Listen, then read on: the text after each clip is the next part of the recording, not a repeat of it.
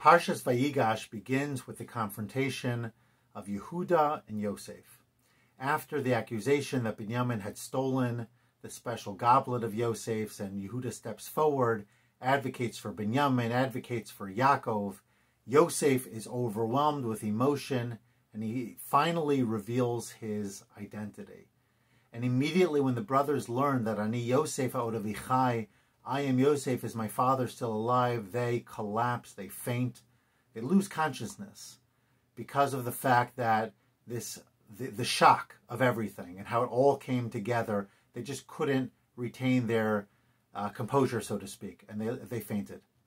And Chazal tell us, or sages say, that oy lanu miyom hadin, oy lanu miyom hatochacha, that woe is to us on the day of judgment, woe is to us on the day of rebuke, because if Yosef, by revealing his identity, caused his great brothers to faint, imagine what's going to happen to us when God tells us all of the things we've done wrong over the years, all of the challenges and problems we had.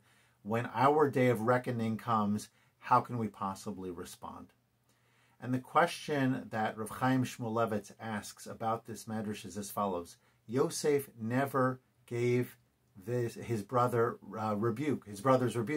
He simply revealed his identity. So how is it that we can say if Yosef rebuked his brothers and this is what happened, imagine when Hashem rebukes us, what's going to happen to us? But he never rebuked them. And so Rav Chaim says the following, that by the very fact that Yosef identified himself and it revealed the truth of the dreams that had caused all the problems in the first place, it revealed that Yosef was right and that Yosef was caring and that Yosef did all of the things for his brother's best interest, and they, on the other hand, had been self-centered and had been trying to justify their behaviors. And even though Yaakov was suffering for all of those years, never once did they say that they were wrong. Never once did they say that we should not have, they said they shouldn't have sold Yosef, but that they were wrong at the core, never. And so now that this revelation comes to be, that they realize that they've been living a lie for 22 years, that they've been putting their father through misery for all this time, it was too much to bear, and they collapsed.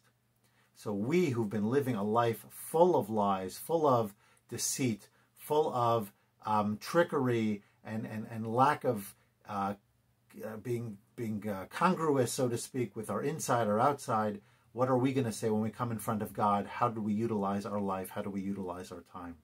It's a very sobering thought. We all have to be mindful of the fact that we are here for a purpose. Every day is an opportunity to live that mission, live that purpose. It's a big challenge, and it's hard. It's hard to be consistent. It's hard to do the right thing all the time. There are many temptations, many things pulling us in a different direction. But if, in fact, we can be mindful of the fact that there is a day of reckoning coming, and there is a time that we're going to need to do good, and who knows when that's going to be, and demonstrate that we really lived a life that was genuine, that was focused, that was positive, and filled with good deeds, with Torah study, with mitzvot, with positive actions, all those things, then at least we have a chance. So hopefully we can learn from the rebuke of Yosef to his brothers, and the fact that we will ultimately be rebuked as well. No matter how well we do, there are going to be things we don't do so well, but hopefully we will also have many positive things to put forth because we tried our best to live a life of integrity, a life of service, and a life of purpose. Wishing you a wonderful Shabbos.